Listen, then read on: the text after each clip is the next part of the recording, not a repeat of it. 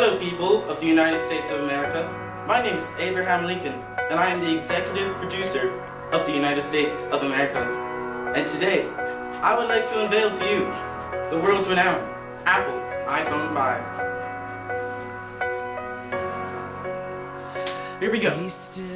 What's up, guys? This is Abraham Lincoln, the executive producer of the United States. And today I have a special announcement to give you. What you are seeing right now, holding in my hand, is the iPhone 5.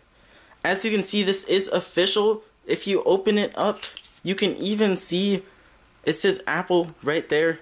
So this is an Apple product. It is branded. That is official for me. May not be official for you, but this is the iPhone 5.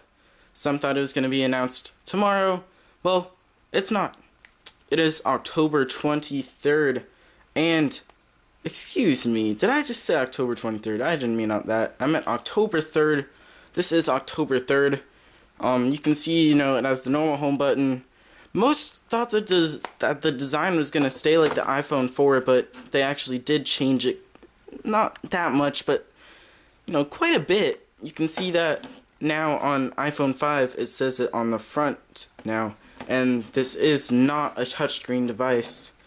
So, you might want to get some thickness in there since it is not touchscreen. So, I don't know if you guys want that. You can see that they did a pretty good job hiding the little no, never mind. But, the nice paper details. I'm using this phone as my personal phone for about 5 days now. Because, it's the iPhone 5, so, 5 days. So, yeah. But, I've noticed that if you actually take this off, there's actually a number pad. So, not only do you get the full feature of the one button, but you actually get more buttons once you take the one button off. So you can see you got 1, 2, 3, 4, 5, 6, 7, 8, and 9. And then you get this menu OK button with this nice, convenient talk and end button. I just love that. And of course, you get the Apple logo. Now, this sort of looks like a butt. I don't want you guys to think that way, but it just looks like that to me. But, it's an apple. An apple's an apple. An apple's a butt. Butt's an apple. Butt's a butt. So, anyways, off topic. You can see that, well, my camera's running out of battery right now. But, please don't tell anybody that I am capable of having the iPhone 5 because technically it's illegal right now. But oh, you can actually take off the Apple logo, and it looks like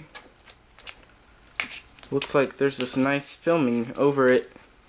Oh, and look, it even says Samsung on it, and it has a nice earpiece. Let's take out this Samsung Sprint. The iPhone 5's coming to Sprint? Well, this can't be. I thought the Sprint sucked. What? You know what? This is just outrageous.